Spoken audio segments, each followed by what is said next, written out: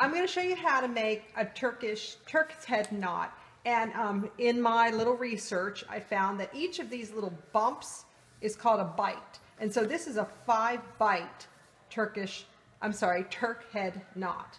And this is a flat one. Sometimes they're made, they can be used as like napkin rings, or you can use them as a bracelet, but this is going to be a flat one for a trivet or a coaster. So you'll notice on my diagram here, I've shown you, and this is the way I had to learn. The red one going around is the first pass, and then the purple is the second pass, and then the green, let's see, is the third pass, okay? And that's it. Then you need 3 passes to get the outline, and then we're going to go and we're going to fill in a total 3 more times, so you have a total of 4 times around. I've also on this, and you can download this on my website, but I've also kind of showed where you're going to go under and over, just for this was for my benefit, but I thought it would be helpful to you too. The other thing I've done is I've got 2 pieces of thin cardboard that I've got mounted on just like a foam pad, and I've just drew a circle. I want this knot to be about 6 inches in diameter, so this is a 6-inch circle, the outer one, and I've just placed push pins, approximately equidistant, 5 of them all the way around for the 5 little bights. And this inner circle is for the coaster. The outer one's for the trivet, the inner one's for the coaster. So right now we're going to do the trivet. So to start with, and the other thing I do just is my rope, I always tie off, put tape on both ends so it doesn't unravel, okay? So I'm going to start, and I'm looking at this, and so,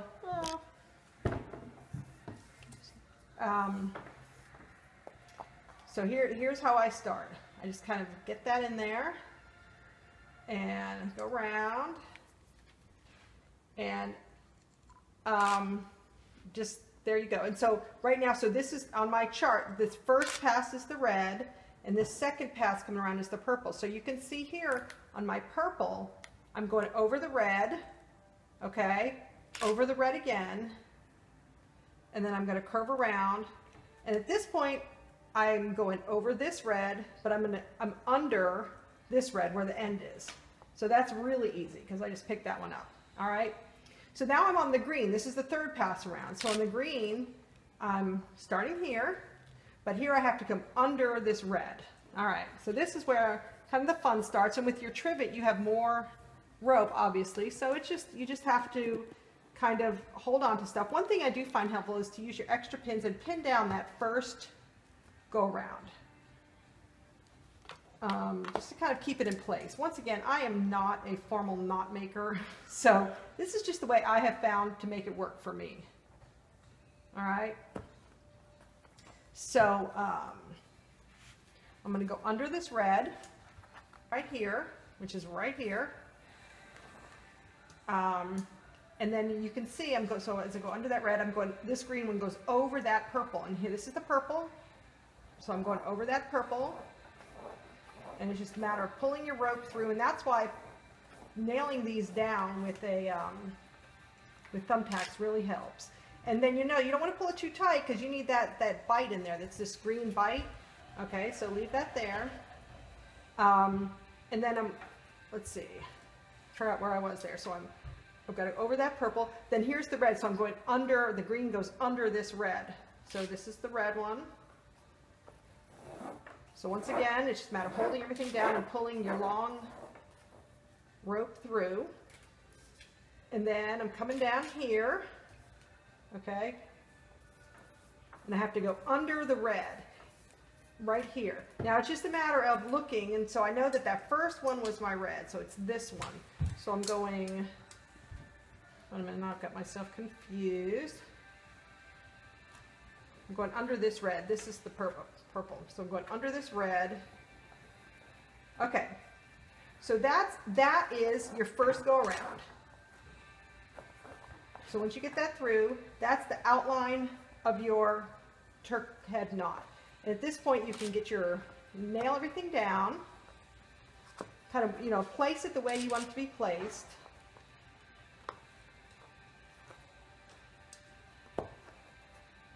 All right. Then we're going to start in this. Once you've got this done, this was the hardest part, no doubt. Then what you're going to do is just follow. All right. So I'm going back to where I started. This, once again, this is easy. You're just following this along, but you do want to make sure you keep everything as snug as possible. And that's where, once again, these second thumbtacks come in handy. Just tack it in there.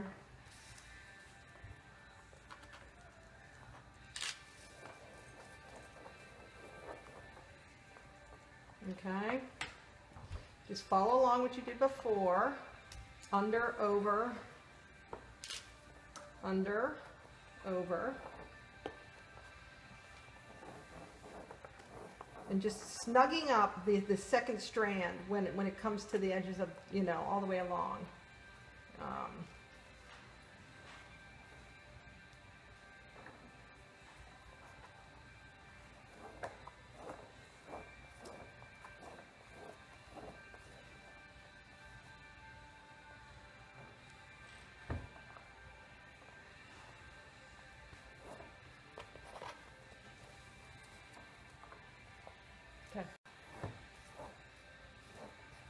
So once again, I'm just following along. You're going to go through, you're going to have a total of 4 times around. So I'm on the second time around and I'm just following along.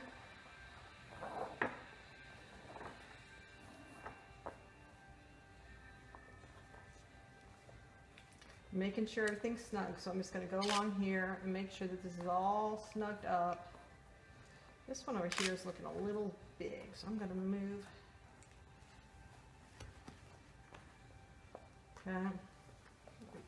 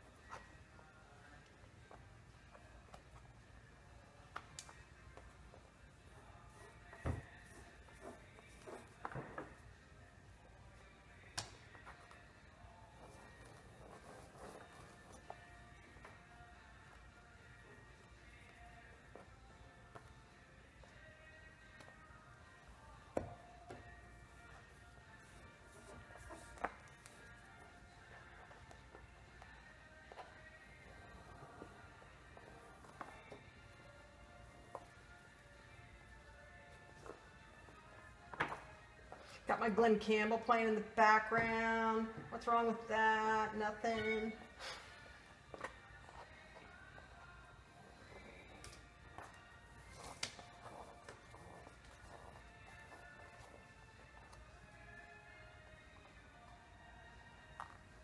And so now I'm on the third time going around.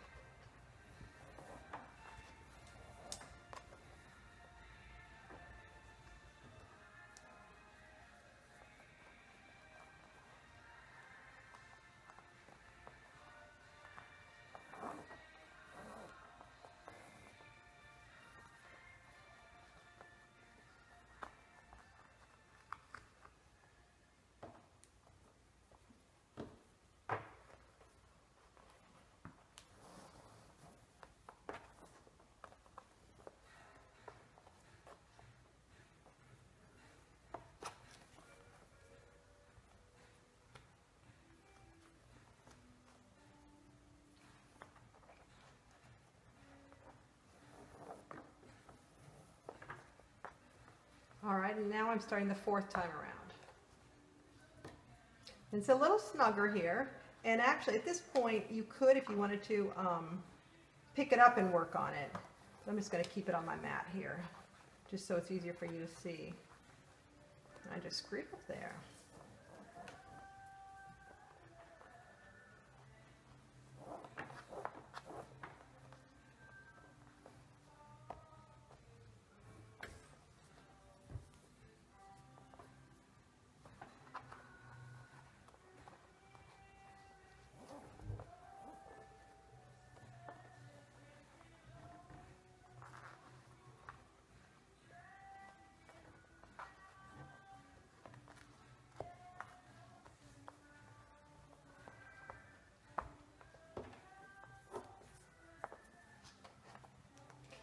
If you have stiffer cotton rope, the stiffer the rope, the better for it to hold its shape. My rope is a good stiffness. In the perfect world, I think I would have it a little stiffer. It's a little floppier than I would like. So what you can do, which I do on these trivets, you don't have to on the coasters, is I go in after the fact and just run just a very simple stitch through these bights on the end to kind of hold them together. And its Bight is B-I-G-H-T, if you're looking it up.